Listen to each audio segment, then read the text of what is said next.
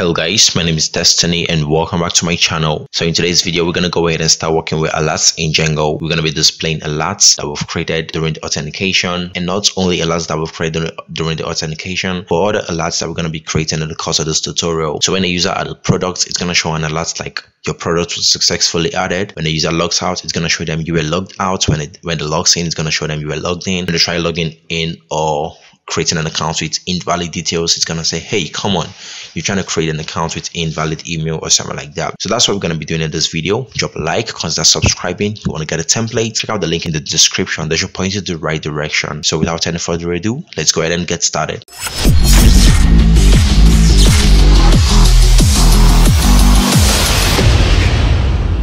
Okay guys, so the first thing that I'm gonna do is open up my code editor, and I want to search for a file that's going to be called base.html, or that is already called base.html. And if you can find that by searching, hit Ctrl G, search for base.html, or you want to come over to the templates, then come over to the partials, and that's where you're going to find it. So our template is already inbuilt with Bootstrap, so you don't need to stress yourself out about anything of that nature. All you need to do is just scroll all the way to the part that actually ends the header. Okay, so over here I'm just going to come over to /header. This is what we're looking for. Now I just want you guys to count 2 divs. After 2 divs, give a space over here, then that's where we're going to create the messages. So it's kind of tricky, but just pay attention. It's quite easy if you actually pay attention. Now firstly, we want to check if there are any messages. So what does this mean? Now if you write this code is pretty much gonna hop over to your views.py over here in the user auth core or whatever. It's just gonna hop over there, and it's gonna look if there are messages like this. Okay, then actually there are messages, so it's gonna get back here and say, yes Django, there are messages. So what do you want to do? So if there are messages, now there are gonna be a couple of message for one action that's about to be taken, right? For example, let's say a user is trying to log in. Let's say a user is trying to log in with a username that doesn't exist. Then it's gonna say, hey, this username doesn't exist, and also, hey, the email is invalid. So we want to list out whatever errors we are getting, and for that we need to loop through the errors. So when I say loop through, don't get yourself confused. It's quite easy. All you need to do is iterate over all the errors and display each and every one of them. So I'm gonna say for message. Now take note, you could call this one peanuts. So this one you call it wherever you want. But for message in messages, or rather for peanuts in messages. So this messages is pretty much this one, and this messages is pretty much all these ones that we've got over here. So you don't want to call them whatever you want, okay? But I'm gonna stick with message over here because that's gonna make our work look a little bit clean. Now I'm gonna end for. So take note, when I said if messages, I ended if. When I said for message, I ended for. Simple as that. Now in here, I'm gonna create a div, and this div I'm gonna give it a class of alert. Now alongside alert, I'm also gonna say alert-success. Hopefully you guys know that that's how alerts works. Now before I go ahead and run this, I'm just gonna cut that alert thing and I'm gonna paste it down here so that you guys see everything that's going on. So if I refresh this right now, what do you notice? We got this alert thing over here, right? Looks pretty cool. Now what I could do over here is just create a strong tag, and I could just say something like success. And if we come over here now and refresh, that's it, success. But if we change this to error, alert dash, rather danger and not error, what do you think is going to happen when we refresh this? This one is going to be danger. But now we want to automatically get the error by whatever is it that we passed into our view. So take notes, in our view you could see warning, right? You could see success. Now we want to automatically get all those warning and success and fill it in here automatically. So how do we do that? I'm just gonna say over here, okay, I think I just went all the way to the, I'm just gonna say for message, that's it. So for this one, make sure that this that you're writing is now in here, because that's where we want it to be. Okay, hopefully I'm not confusing you.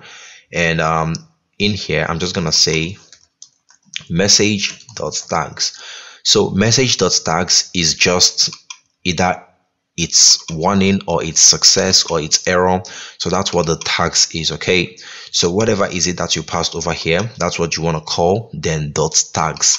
So as I told you guys, tags is either success, warning, or error.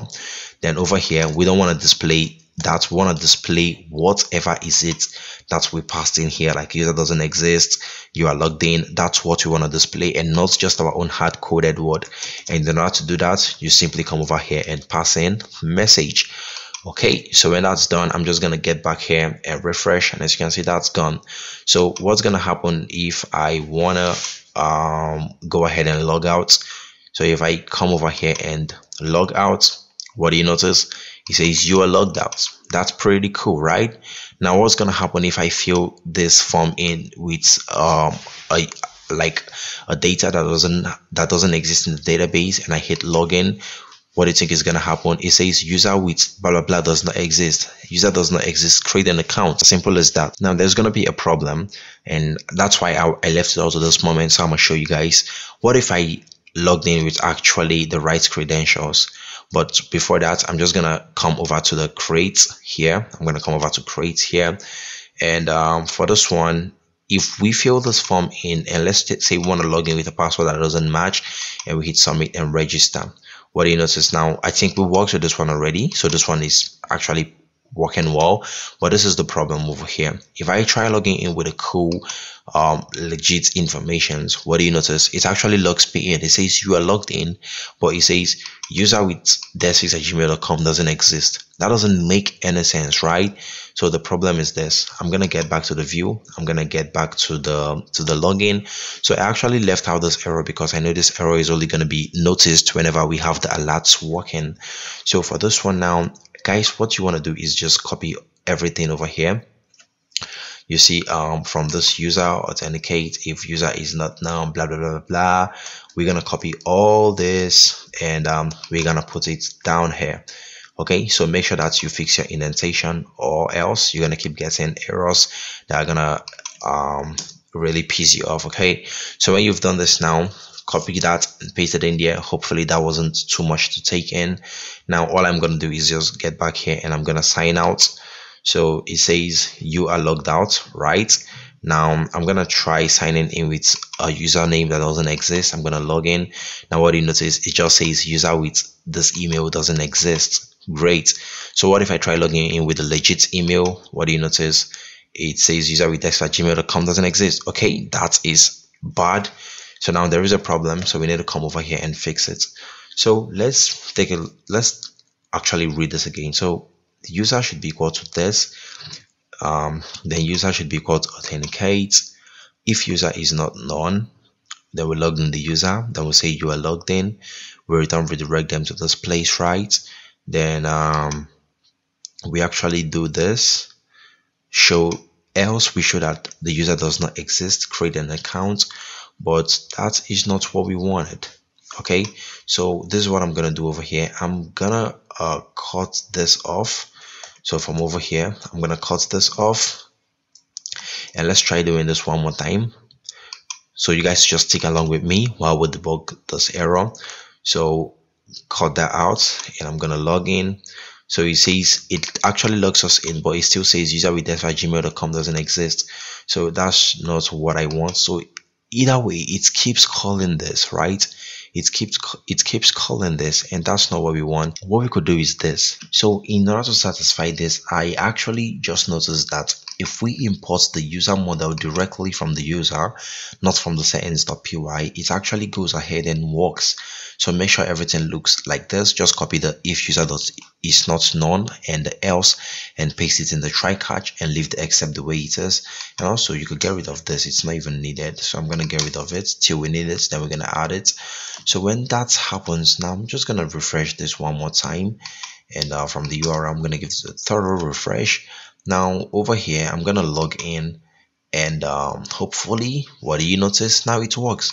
It says you are logged in, and this is working perfectly well. But before we go ahead and end off this tutorial, I want to show you guys something. I want to remove all alerts after 3 seconds. So after 3 seconds, I want it to just fade away, and I'm going to be doing that using jQuery. And in order to do that, firstly you want to import jQuery at the top of your project. If you want to get that, you can just come over here and just type jQuery CDN, something like that, jQuery CDN.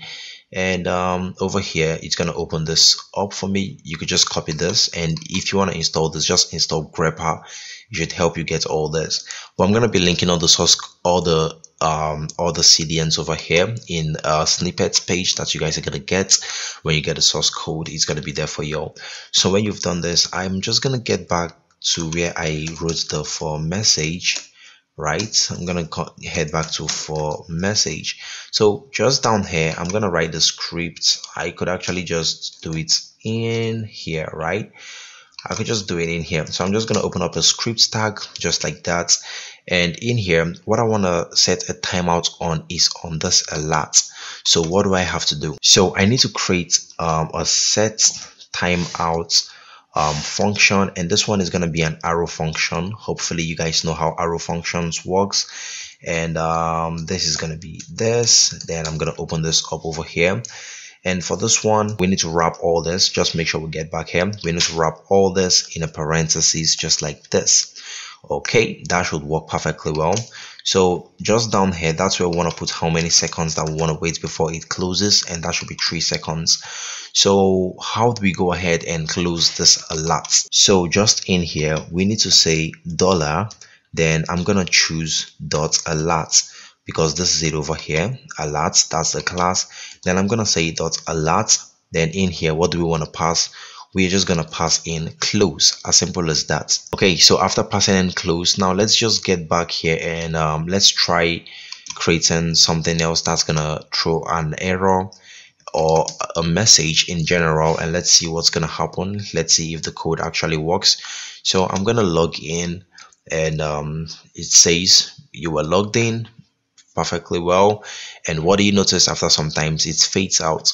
So guys, I think that's gonna be it. Hopefully you guys enjoyed this video and learned something new. To make sure to drop a like, because that subscribing has to really mean the world to me. Also turn on the bell notification. You want to get a template, check out the links in the description below. They should help you or point you the right direction to get a template.